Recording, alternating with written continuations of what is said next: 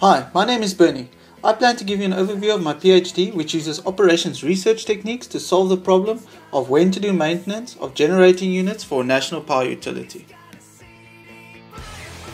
This research project falls under the supervision of Professor Jan van Vieren at the Department of Industrial Engineering at Stellenbosch University.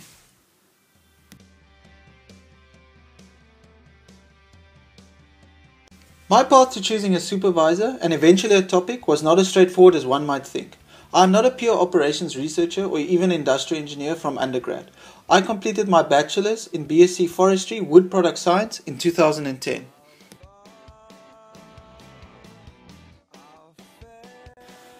During this degree, I was introduced to operations research in my third year and was immediately intrigued by the discipline, which deals with the application of analytics to help make better decisions.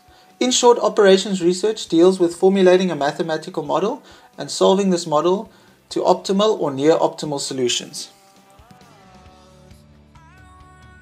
Following my interest in this field of industrial engineering and operations research, I applied to do a postgraduate diploma in industrial engineering, which led me to do a master's in industrial engineering.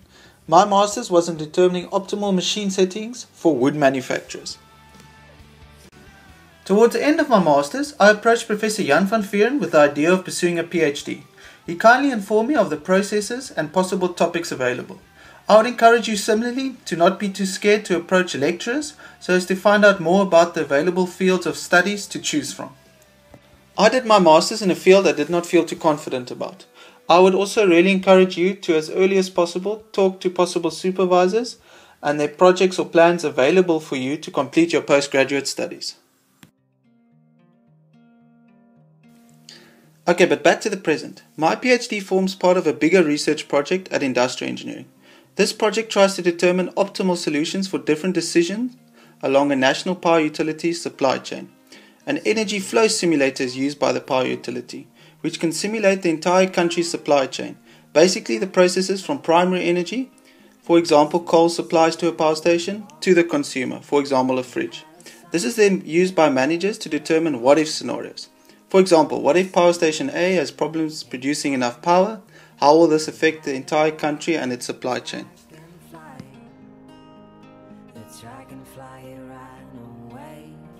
Our research group at Industrial Engineering adds value to this energy flow simulator by not asking what if, but what should the decisions along the supply chain be.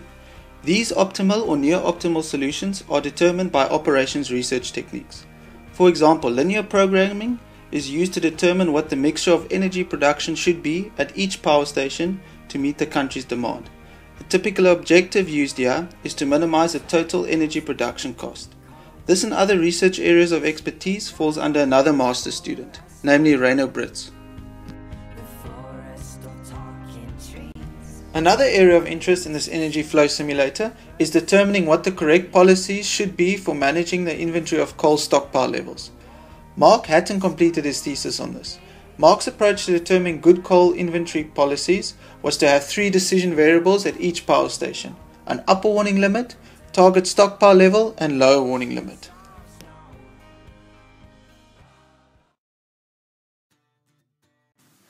My project determines what the maintenance schedule should be for all the generating units of a national power utility. This can be seen as a typical scheduling problem where a binary decision variable can be assigned for each generating unit per time period. For example, if a 1 is assigned to generating unit 150 at time period 10, generating unit 150 is scheduled for maintenance then. My solution is to find the best combination of 1s and 0s within set constraints. The best solution is measured according to some objective function. Typically this can be to maximize reliability, which means there is enough energy from generating units not being maintained to satisfy expected demand. One way to formulate this is to minimize the sum squared reserve margins over time.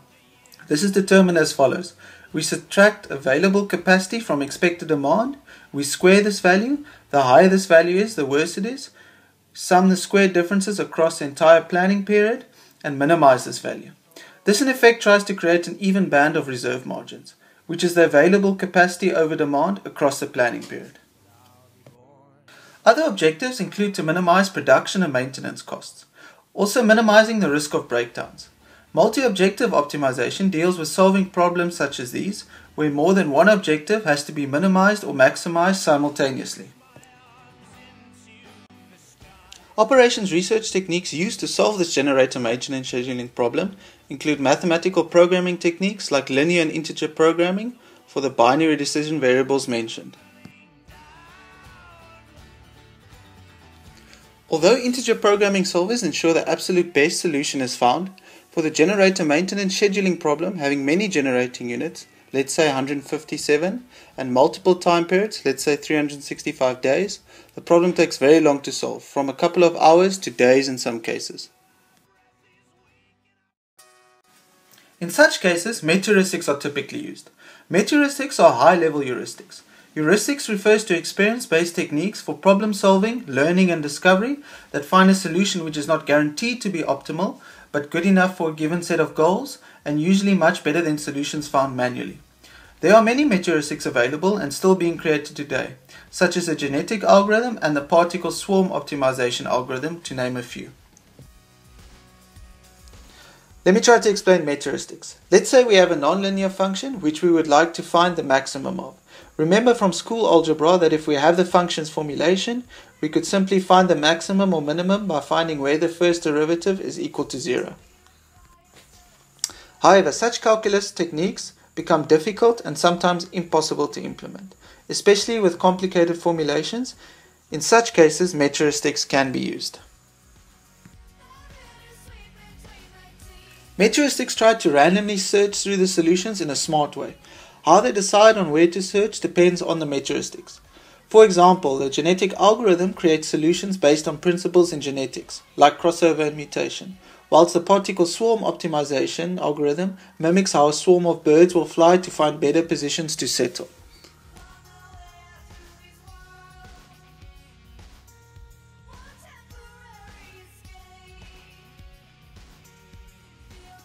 In my study, I used one of the first meta-heuristics developed, called simulated annealing. Again, let's say we are trying to find the maximum value for some nonlinear function. Simulated annealing uses a temperature parameter to vary its search strategy. The higher the temperature, the higher probability of jumping to worse solutions. Thus, the algorithm solutions will jump around a lot more if the temperature is higher. This animation shows simulated annealing trying to find the maximum of some function.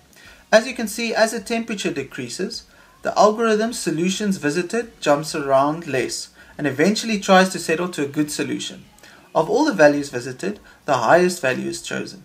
This is essentially how most meta-heuristics work, with a trade-off between exploring the solution space, jumping around a lot, or exploiting the solution space, jumping around a spot the algorithm thinks is good.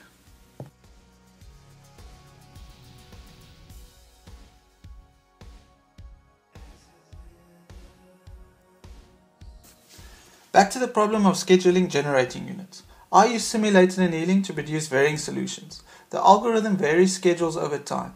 These schedules change the energy available capacity, which is used in the objective function to be minimized, which is the sum of squared reserves as mentioned earlier.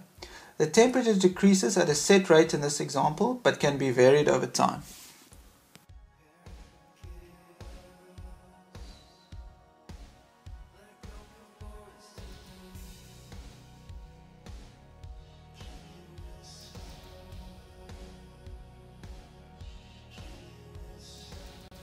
The goal of the energy flow simulator is to be used by managers of a national power utility.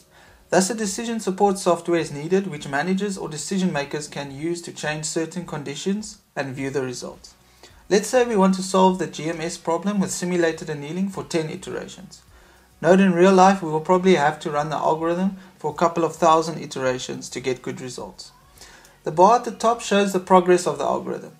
The best results found can be viewed such as the best schedule's capacity available to meet demand, the actual schedule, how the objective function decreased over time, and related values.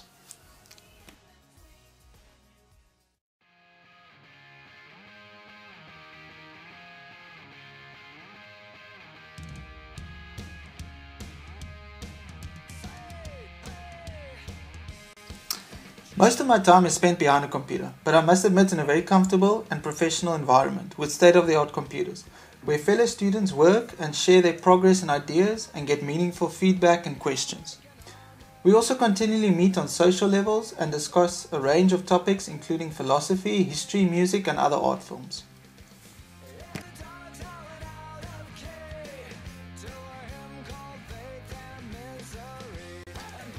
Finally, I would not be where I am today without attending and being a proud member of the Operations Research Society of South Africa, which is a non-profit organization with the mission of furthering the interest of those engaged in operations research activities.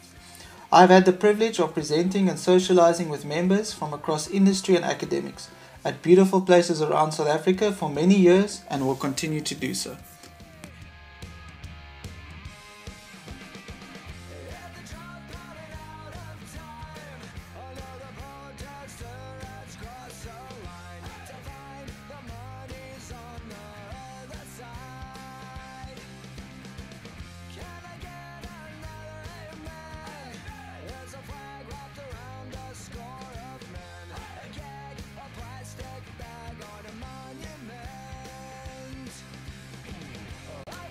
I hope this video has given you some insight into my research and the life of postgraduate studies. Thank you.